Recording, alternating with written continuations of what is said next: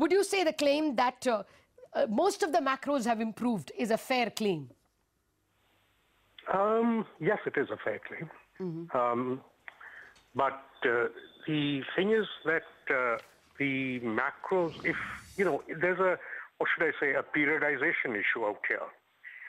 The macros have certainly improved under this government, but, then we knew that, since 2009 till 2014, things were not very happy.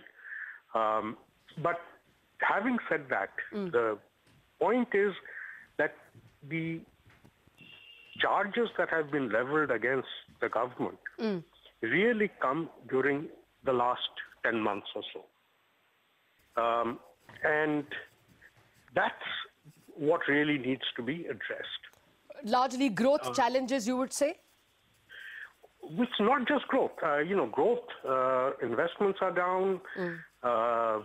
Yes, inflation is down, but inflation is down at a very, very high cost because it's essentially farm incomes. It's the prices of farm products, and therefore the whole issue of rural distress. So all of that has happened essentially over the last 10 months. Okay. Now, if you take it as an average of the last 3.5 years, that gets kind of papered over. Okay. But factually, what the Prime Minister said is absolutely correct. Yeah.